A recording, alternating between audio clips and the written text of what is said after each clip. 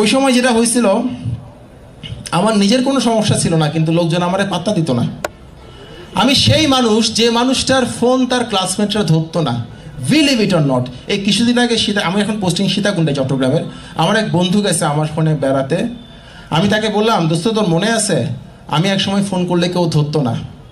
সে বলে কি, বাদ দে বন্ধু, পুরনো জিনিস তো থাকে, পুরনো অনেক ব্যাপার থাকে। আমি সেই মানুষটা যার ফোন কোনো ক্লাসমেট ধরতো না। কেন ধরতো না? ওর ফোন ধরার কি আছে? সে তো কিছু করতেছে না, সে তো এখনো অনার্স কমপ্লিট করে নাই। আমি কিন্তু আমার বন্ধুদের চাইতে প্রায় 3 বছর পরে অনার্স কমপ্লিট করছি, কারণ আমার তো ইচ্ছা ছিল না অনার্স কমপ্লিট করার। মানে 2.5 বছর এবং 3 বছরের মাঝামাঝি একটা সময়, পুরোপুরি 3 বছর না, আর একটু কম সময়। ধরেন কোনো একটা গেট টুগেদার হচ্ছে, সুশান্ত পালকে কেউ কখনো ফোন করে নাই যে তুই আয় আমরা এখানে বসছি, কখনোই না, নেভার। আমি ফোন করলে কেটে দিত, টেক্সট পাঠাতাম, কখনো রিপ্লাই করতো না। এই ব্যাপারগুলো আমাকে খুব কষ্ট দিত। আর তখন আমার বাবা মার ব্যাপারটা ছিল, আত্মীয় স্বজন তো বোঝেন, ভালো কথা বলতে পারে না কিন্তু খারাপ কথা বলতে পারে আত্মীয় স্বজনরা। মানে দুইটা ভালো পরামর্শ কেউ দিবে না, কিন্তু আজে বাজে কথা বলার জন্য ওস্তাদ সবাই বসে থাকে।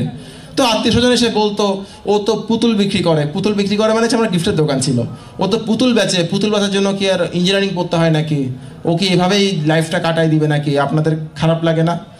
এমনও বলতো আমার মাকে যে আপনার লজ্জা করে না দিদি, আপনার ছেলে কিছু করে না? আমাদের দেশে এত দুর্ভাগা দেশ, ব্যবসা করাকে এখনও কিছু করে না মনে করা হয়। তো যাই হোক, আমার কোনো অসুবিধা ছিল না। ওরা যখন আসতো বাসায়, আমি গিয়ে যখন সালাম দিতাম হাসি মুখে, ওরা কেমন কেমন করে তাকাতো, তখন একটু খারাপ লাগতো, কী রে ভাই আমি কি চুরি করছি না কি, এমন করতেছে কেন? আমি তার খাইও না পড়িও না, এমন করে কেন? তাও আমি কেয়ার করতাম না। কিন্তু আমার বাবা মা যখন কাঁদতো, বিশেষ করে আমার বাবা খুব গম্ভীর মানুষ, মানে কখনো কাঁদে না, কোনো কিছু নিয়ে অভিযোগ করে না। আমি আমার বাবার চোখে পানি দেখছি, আমার মায়ের চোখে পানি দেখছি। আমার ছোট ভাই বিভিন্ন কথা সহ্য করতে হতো তাকে, বন্ধু বান্ধব বলতো অনেক কিছু। পৃথিবীতে আপনি যখন দেখবেন আপনার বাবা মা কান্না করতেছে এবং সে কান্নার জন্য আপনি দায়ী, এর চেয়ে কষ্টের কোনো কিছু নাই। তখন আমি ভাবলাম, এই যে আমি একটা মানুষ, যে মানুষটা জন্য তার বাবা কান্না করে, মা কান্না করে, কাউকে মুখ দেখাতে পারে না, সে মানুষটার বেঁচে থেকেই বা কী হবে? যার ফোন কোনো বন্ধু বান্ধব ধরে না, যার কোনো পাত্তা নাই সমাজে, যে চলে গেলেও কিছু হবে না। তখন আমি সিদ্ধান্ত নিলাম আত্মহত্যা করব। অনেক অনেক কাঁদছি, অনেক কষ্ট থেকে এই সিদ্ধান্তটা নিচ্ছি। আপনারা আমার দুঃখের গল্পগুলো জানেন না, সুখের দিনগুলো দেখছেন আর কি। তো যাই হোক, অনেক কান্নাকাটি করলাম। তো তাজ সায়েন্টিফিক স্টোর্স আছে চিটংয়ে, ওখান থেকে বিষ কিনছি কোনো একভাবে বুদ্ধি করে। একটা চায়ের কাপে বিষটা ঢালছি। সন্ধ্যাবেলা ঘরের দরজা বন্ধ করলাম, পাশের রুমে আমার মা ঘুমাচ্ছিল, বিষ খেয়ে ফেলবো। তো বিষ যখন হাতে নিলাম তখন সারা শরীর কাঁপতেছে, মানে পাগলের মতো কান্না করতেছি, চোখ দিয়ে শুধু পানি পড়তেছে। শব্দ করতেছি না, কারণ মা শুনে ফেলবে শব্দ করলে। কি করব, এটাকে খেয়ে ফেলবো। আর আমার তো আসলে লাইফে এক্সপিরিয়েন্স ছিল না, আমার প্রথম আত্মহত্যা, যার ফলে আমি আসলে বুঝতেছিলাম না কি করব। আমার প্রথম চিন্তা আসছে, এই বিষটা যদি খেয়ে ফেলি, তখন যদি মরে যায় তখন কি হবে? আত্মহত্যা করার সিস্টেম আছে ভাই, মানে করে ফেলতে হয়। এত চিন্তা ভাবনা করলে কিছু হয় না, কিছু হয় কি হয় না সে কথায় পরে আসি। তো ভাবি দূর, আমি তো মরতেই চাচ্ছি, খেয়ে ফেলি। তখন ভাবলাম, আমি যদি বিষটা খাই এর পরের দৃশ্যটা কী হবে? আমি তো সহজে বলতেছি আপনাদের, ওই সময়টা আমার আসলে সহজ ছিল না মেনে নেওয়াটা। এর পরের দৃশ্যটা কী হবে ভাবলাম, অনেকে মন খারাপ করবে, আমার মা প্রচুর কান্নাকাটি করবে, আমার বাবা একজন আইনজীবী, উনি কোর্ট থেকে দৌড়ে চলে আসবে, আমার ছোটো ভাই টিউশনি করতে গেছে সেও চলে আসবে, বাবা মা কান্না করবে, ছোটো ভাই যখন দেখবে ওরা কান্না করতেছে তখন সে ওদের সঙ্গে যোগদান করবে কিছুক্ষণ ভেবে। আমার এখন মনে পড়ে, ওই সময় আমার কারো মুখ আমাকে বিচলিত করে নাই, শুধু একটা মানুষ বাদে, তিনি হচ্ছেন আমার মা। আমার মা কান্না করতেছে, আমি মারা গেছি, এটার জন্য তো আমার মা দায়ী না। আমি লাইফে কিছু করলাম না, ঘুরে বেড়ালাম, এটার জন্য তো আমার মা দায়ী না, কোনোভাবেই না।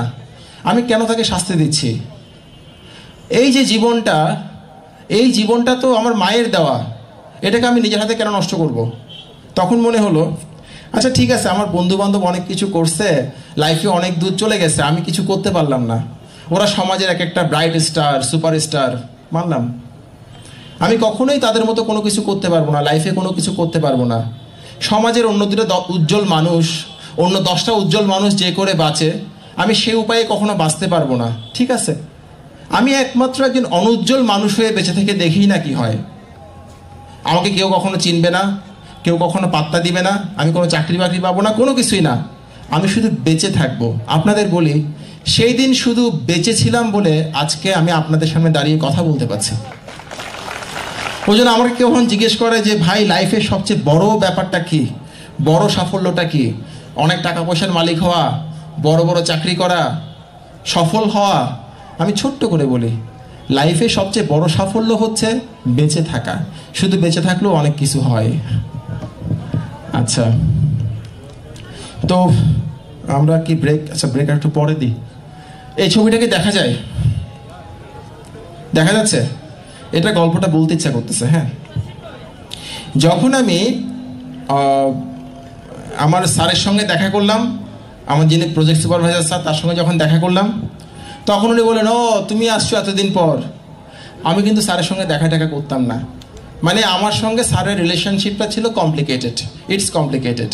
স্যারও আমাকে পাত্তা দিত না, আমি ওনাকে পাত্তা দিতাম না, এরকম। স্যারের সঙ্গে দেখা করলাম। ওই সময় আমাদের একটা গেট টুগেদার হয়েছিল, আইসিটি ফেস্ট চুয়েট। তো আমি যেহেতু ওই সময়ে বিভিন্ন প্রোগ্রাম অর্গানাইজ করতে পছন্দ করতাম, কালচারাল কাজ টাজ করতাম, তো স্যার আমাকে বললেন যে এখানে তোমার এই কাজগুলো করতে হবে। আমি বললাম, স্যার আমি সব করতে রাজি স্যার, আমাকে একটু বের করে দেন, আমি বিসিএস পরীক্ষা দেবো। বলে, হ্যাঁ তোমাকে বের করে দিব, সমস্যা নাই, তুমি এই কাজগুলো করো। মোটামুটি অনুষ্ঠানের বহু কাজ আমার দিয়ে করায় নিছে, প্রেস ব্রিফিং, হাবি যাবি ইত্যাদি ইত্যাদি সব, মানে প্রেস নোট লেখা থেকে শুরু করে ম্যাগাজিন এডিট করা থেকে শুরু করে সব করলাম। অনুষ্ঠানের দিন যখন আমি 2002 ব্যাচ চুয়েটে, যখন 2002 ব্যাচে যারা অ্যালামনাই আমার বন্ধুরা সবাই স্টেজে উঠবে, একটা পর্ব ছিল এরকম স্টেজে উঠে সবাই পরিচয় দিবে, কে কি করতেছে, কোথায় আছে, পরিচয় দিবে। আমি স্যারকে বললাম, স্যার আমি স্টেজে উঠতে পারবো না। কেন পারবে না কেন? বলে, স্যার আমি তো এখনো কিছু করতেছি না স্যার, সব জুনিয়র ছেলেপেলে বসে আছে, আমি কি বলবো, আমাকে স্যার মাফ করে দেন না। বলে, না না না, স্টেজে উঠো, তুমি উঠে বলবা তুমি বিজনেস ম্যাগনেট, তুমি ব্যবসা করো, তুমি ইন্টারমিডিয়েট পর্যন্ত পড়াশোনা করছো, এগুলো বলবা, অসুবিধা কি? আমি বললাম, স্যার আমাকে মাফ করে দেন স্যার, আমি পারবো না। বলে, যাও ওঠো। তাই বললাম, স্যার আমার তো কবিতা আবৃত্তি করতে হবে, আমি কিভাবে করবো? বা তুমি একটা দুঃখের কবিতা আবৃত্তি করবে, অসুবিধা নাই, যাও। বললাম, স্যার তোমার কিন্তু প্রজেক্ট আমার হাতে। এখন এটা বললে তো আর কোনো কলিজায় পানি থাকে না। গেছি, আমার এত কান্না পাচ্ছিল। সবাই কত ভালো ভালো কিছু করে, কেউ গ্রামীণ ফোনে আছে, কেউ বিদেশে চলে যাবে, স্কলারশিপ পাইছে, কেউ বিশ্ববিদ্যালয়ের টিচার, কেউ বড় বড় কোম্পানিতে চাকরি করতেছে। আমি তো কিছু করি না, কি বলবো আমি? ওই দেখেন আমি দাঁড়ায় আছি, ডান দিক থেকে তৃতীয় ব্যক্তিটা হচ্ছে আমি, ব্ল্যাক শার্ট পরা। আমাদের এই সবার বাম দিকের ব্যক্তিটা হচ্ছে আমাদের বন্ধু আসাদ, ও আমাদের ফার্স্ট বয় ছিল, ও পরে টিচার হয়েছে, চুয়েটের টিচার ছিল। তো মাইক্রোফোনটা যখন আসতেছে আমার দিকে, তখন আমি মনে মনে সৃষ্টিকর্তাকে ডাকতেছি যে মাইক্রোফোনটা আসার আগে যেন আমার মৃত্যু হয়। আমি কি বলবো ভাই, আমি কিছু করি না, এই ছোট ভাইরা সামনে বসে আছে, ওরা হাসাহাসি করবে, জিনিসটা একটু কেমন না? আমার আত্মসম্মান বোধটা খুব বেশি ছিল। তখন আমার কাছে মনে হচ্ছে আমার মৃত্যু আসুক, আমি মারা যাই, আমার মৃত্যু আসুক। কিন্তু মৃত্যু আসে নাই, মাইক্রোফোন চলে আসছে হাতে। মৃত্যু সিস্টেম হচ্ছে আপনি যখন চাইবেন তখন আসবে না, অন্য কিছু আসবে। আমার হাতে মাইক্রোফোন আসছে। সেদিন আমি যে কথাটা বলছিলাম সেটাই আমি হুবহু বলি, আমি সারা জীবন ভুলবো না কি বলছি। আমি বলছিলাম, সবাই কোনো কিছু করা বলতে যেটা বোঝায়, আমি তেমন কিছু এখনো করছি না, তবে তেমন কিছু করার জন্য চেষ্টা করছি, আপনারা আমার জন্য দোয়া করবেন। এই কথাটাই বলছি, আর কিছু না ভাই। এই কথাটা বলার পর আমার পাশের জনকে মাইক্রোফোন দিয়ে আমি পিছনে চলে গেছি। পিছনে বেসিন ছিল, মানে বেসিন যে কত পরম বন্ধু ওদিন বুঝছি। কান্না করতেছি, প্রচুর কান্না করতেছিলাম, আর চোখে পানি দিচ্ছে। তখন আমার এক বন্ধু, ও বুঝতে পারছে, ও এসে জড়াই ধরছে আমাকে, বলে, কাঁদতেছিস কেন তুই? আমি বললাম, দোস্ত আমার কষ্ট লাগতেছে, বুকের ভিতর কষ্ট লাগতেছে, আমি বুঝাই বলতে পারবো না। তখন বলে, কাঁদবি না গাধা, পুরুষ মানুষ কখনো কাঁদে না, বলে সে আমাকে জড়াই ধরছে। তখন আমার কাছে মনে হয়েছে এই পৃথিবীতে এমন একটা বন্ধু দরকার যাকে জড়াই ধরে কান্না করা যায়। আমার সেই বন্ধুটা আমার দরকার ছিল। আমি খুব প্যাথেটিক, বুঝছেন? ওই সময় আমার এত ইমোশনাল হয়ে গেছে। আমি আসলে বেশি পড়াশোনা করার এগুলো কিছু কারণ। আমি অনেক পড়াশোনা করছি, আমার কাছে মনে হয়েছে ডু অর ডাই। আমি যদি না পড়ি, আমি যদি অতিরিক্ত পড়ি, আমার সর্বোচ্চ কী ক্ষতি হতে পারে, মারা যেতে পারি। আমি যে বেঁচে আছি এটা তো মৃত্যুর সমান। আমার বেশি পড়াশোনা করলে অসুবিধা কি? আমি কিন্তু অনেক পড়াশোনা করে চাকরি পাইছি। পড়াশোনা না করে যারা চাকরি পাইছে মেধাবী আমাদের দলে না, আমি অনেক পড়াশোনা করে চাকরি পাইছি।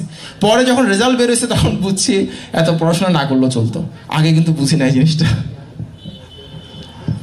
তো ওই জন্য আমি বলি সবাইকে যে যখন আসলে আল্লাহর কাছ থেকে কোনো কিছু চেয়ে পাবেন না, মন খারাপ করবেন না। আল্লাহ মাঝে মধ্যে আমাদের প্রার্থনার উত্তর দেন প্রার্থনার উত্তর না দেওয়ার মাধ্যমে। এটা আমরা কেউ বলতে পারি না। আমি যা যা চাইছি লাইফে হতে, কিছুই হতে পারি নাই, অন্য কিছু একটা হয়েছে। এই প্ল্যানটা একমাত্র ওনার মাথায় ছিল, আমার মাথায় ছিল না।